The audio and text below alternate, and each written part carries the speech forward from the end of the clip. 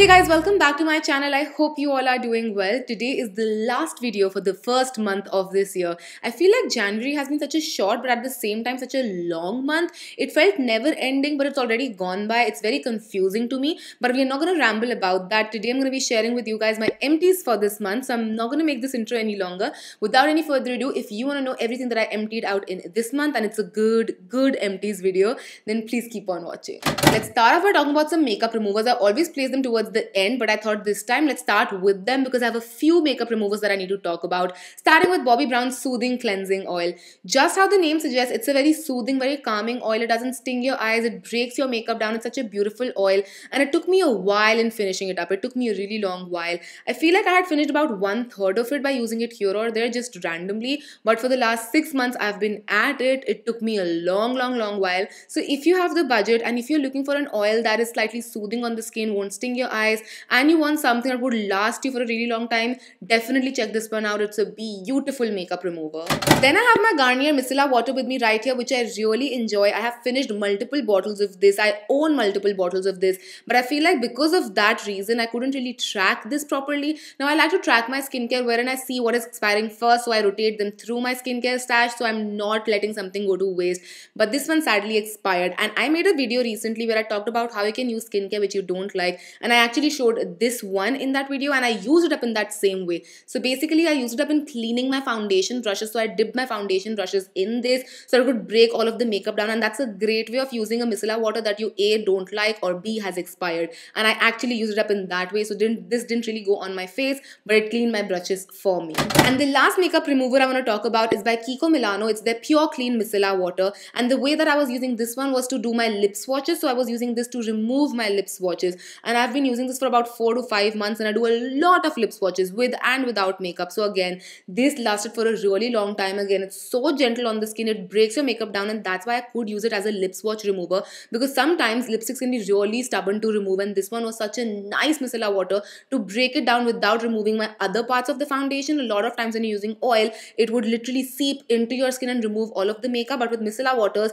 you can really control them. I really like this one. I really hope it's still available. I'm not too sure because I've had it since a while and it was nearing its expiry date, so hopefully it's still in the market because I highly recommend this one. I actually don't have any face wash empty with me this month because I am using my Face Shop Mango Seed face wash, which is a creamy consistency, so you need the tiniest amount and the tube is quite huge. So we're going to move on to an exfoliator that I finished up, which is by Wishful. It's their Yo Glow, the original Yo Glow, and I really enjoyed this. You know, a lot of times I miss physical exfoliant life because I really enjoy the process of doing that. A lot of times when you're chemically exfoliating, you don't feel like you exfoliated, you know what I mean? Like, I'm sure if you have physically exfoliated and if you've shifted to chemical exfoliation, you would know that you miss that feeling sometimes.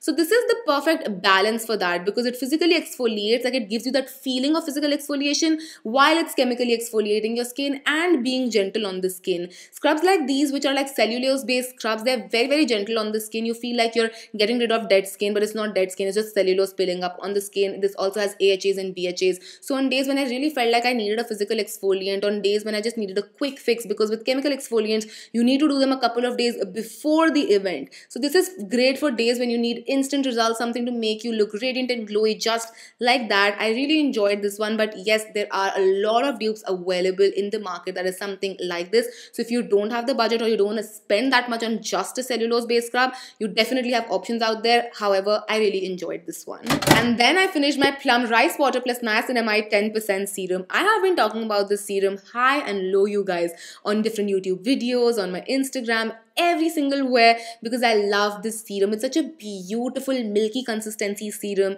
It really repairs your skin barrier, adds a little bit of glow to your skin, it makes it smoother. It's a beautiful serum. I think this is my favorite serum that Plum has done so far. I did try out their vitamin C, which I found very okay, but this one has my heart.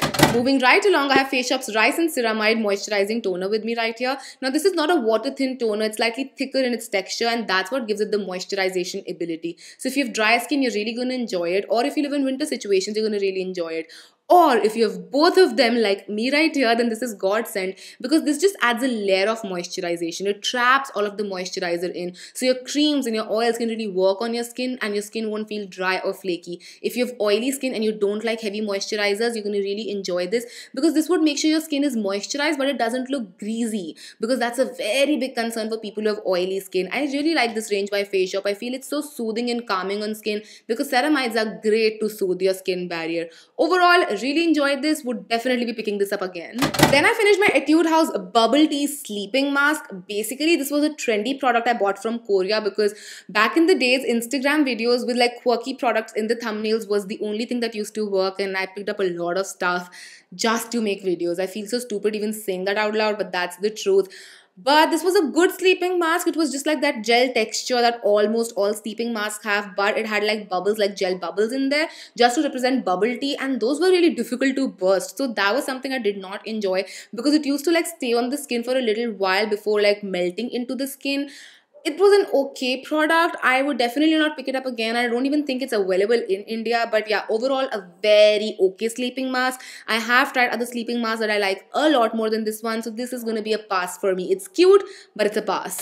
And the last skincare product I emptied is by L'Occitane. It's their Immortelle Divine Wheel or Immortelle Divine Oil. I don't even know if I pronounced it correctly, but basically it's a facial oil, a very tiny facial oil, but it actually lasts really long because you don't need a lot of it. This actually lasted me for 2 months, which is a great time for something so tiny to last. But yeah, I have used other face oils that cost much lesser than this and give a similar effect. I didn't see any immortality happening to my skin, and by that I mean my skin looking much more youthful.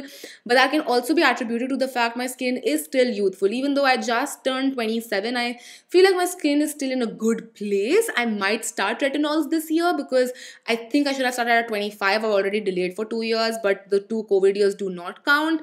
Anyway, coming back to this oil, it's an okay oil. If you feel like spending a little extra to feel fancy with the Immortelle Divine, then you can definitely spend on it. But yes, there are oils out there that will cost you lesser and give you a similar effect that this oil gives. Next up, I have my TIGI Bedhead Beehive Dry Shampoo, and I think this has been discontinued. I'm not too sure, but this is a beautiful dry shampoo. It really freshens up your hair like no one's business, and it smells so good. Like, it smells so good. You don't even need a hair perfume after this. So even if you are going a little greasy on the scalp and it can get smelly in there, we can have smelly scalps. This one is going to eradicate the oiliness, eradicate the smelliness, and give you like freshly washed hair effect. Such a beautiful dry shampoo. So if you can find it near you still, grab this one. It's worth all of the money you spend on it. I finished a hair gel, you guys, and that's why I was saying this empties video is very exciting, because I have products that I generally don't finish so quickly, and I have products that I'm showing you guys for the first time because I never end up emptying any of those out. But yes, I have a hair gel and I have my Enn Flax Jello with me right here. Basically, this is a flaxseed gel, perfect for styling your hair. I used to use it to like take my flyaways down, or to use it whenever I was braiding my hair to keep it in place and keep it neat and tidy. Now, this doesn't make your hair crunchy or anything of that sort. It does have a little bit of white residue if you comb through it after letting it set. So you want to make sure that whenever you are applying this, you're combing when it's still wet. If it dries down and you comb it through, it can have a little bit of white kickback. That's the only downside about this gel. Otherwise, I really enjoyed it. I completely finished it up because it was such a good product. Really enjoyed this one. The last hair empty I have is by Herbal Essence. It's their Rosemary and Herbs conditioner. I had finished the shampoo last month and I finished the conditioner this month, because it's a miracle if you finish your shampoo and conditioner together, and miracles don't happen often. Now, just in the case of the shampoo, this is not my most favorite range from Herbal Essence. There are other ranges that I really like from them. I feel like this didn't moisturize my hair enough, even though this is supposed to be really nice and moisturizing conditioner. I just felt my hair felt a little dry and I had to go in with a lot of serums and hair moisturizers and whatnot. So if you have hair that's pretty oily, you might enjoy this one. For me, this was a little too less moisturizing. My only body empty I have this month is my shower gel, and that's by the Body Shop. It's their Satsuma shower gel, and this smells so fresh, so good, so incredible. But just like all other Body Shop shower gels, the fragrance of this one doesn't last that long. It actually just fills the whole washroom for those 5 minutes of fame. It's such a beautiful citrusy fragrance. Of course, this is not the most perfect winter fragrance, and currently I'm using the Shea variant, which is more winter appropriate because it's a cream based shower gel. It's a shower cream of sorts, but this just felt so good. I felt transported to a beach whenever I was using this, and it just I can sniff it through the bottle even right now. It's a beautiful variant. I did talk about this in my shower gels for summer video because I love this so much, but sadly the fragrance doesn't last long. So if you are someone who loves long-lasting shower gel fragrances, this is going to be a very big pass for you, just like all other Body Shop shower gels. We've got to talk about some makeup next up, and I have lots of makeup in this Empties video. Again, very exciting. The first one being my Maybelline Baby Skin Pore Eraser. I recently talked about this, how I only had a couple of uses left and I was finally able to finish it completely. So we have nothing left in this tube. This is completely gone. I really like this pore eraser primer. It's silicone based, but it doesn't pill up on the skin. I don't think this is available in India. I picked it up when I was traveling and I just kept it for God knows how long. It's finally done. Again, if it is available near you and you are on a budget and you just need something that would smoothen out your skin, it's a nice option to go for. I finished one of my most favorite foundation, you guys. I think I wore this on my brother's wedding. It was a madhouse when my brother was getting married, so I don't even remember half of the products I use, but this was in my makeup bag for sure. I'm talking about my Wet n Wild Photofocus foundation. Yes, you guys, my Wet n Wild foundation. It's such a beautiful foundation. It might look like there's so much product in here, but I've completely scraped everything off. It actually has nothing left in there. Nothing really comes out. It's completely gone. This is something I would definitely be picking up once I go through a couple of more foundations from my collection, because I love this foundation so much. It's so affordable, has such a beautiful finish on the skin. It photographs well, it looks good in person, so it's like a double win, because something might photograph well but might not look good in person, and vice versa. This does both. So highly recommend this one. I've talked about this so many times, and the fact that I actually did wear it on a couple of my brother's wedding functions says a lot. This has been in my collection since a while now, but I'm so glad I got through this, because I really want to get rid of a lot of my makeup, but not in a way where I'm just throwing things away. Yes, I am currently donating a lot of things as well, but things that I like, I want to actually use them up and feel good about myself, and this definitely makes me feel really good. Then I have my MUA Pro Base Compact with me right here. Now this was in my project pan last year and my goal was to empty it out, but it didn't happen while the project was ongoing. But during the first 2 weeks of January, I was able to completely smash it. So we have a waffle pan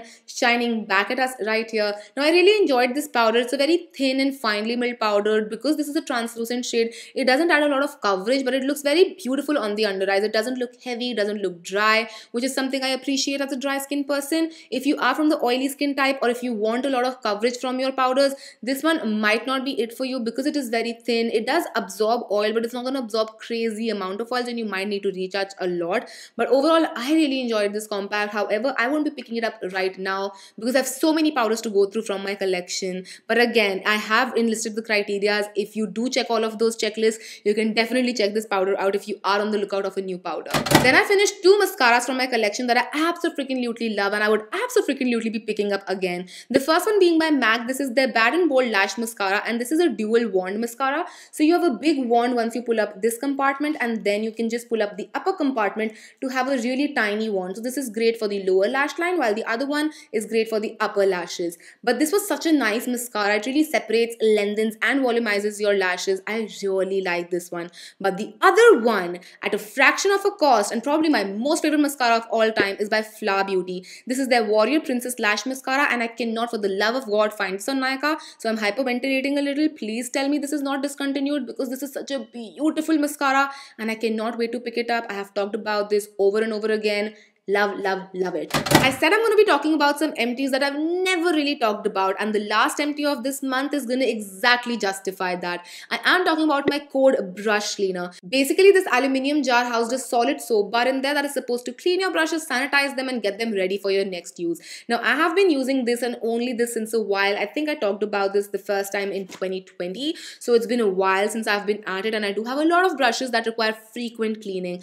Really enjoyed this soap. I feel like if you are cleaning your foundation and concealer brushes with this, you do need to work slightly more, but for powders this works like a charm. So if you are looking for a brush cleaner that is long lasting and would clean your brushes quickly and easily, this is a nice option to go for. But yes, with that I finished my empties, my first empties for this year. I hope you guys enjoyed this and found this video helpful. If you did, then don't forget to comment and subscribe. It would mean the absolute world to me. Also, let me know what you emptied out in the first month of this year. I would love to know down below in the comment section. I'll see you guys next time, next month, in the month of love now. Till then, take care. I love you all so much. Bye.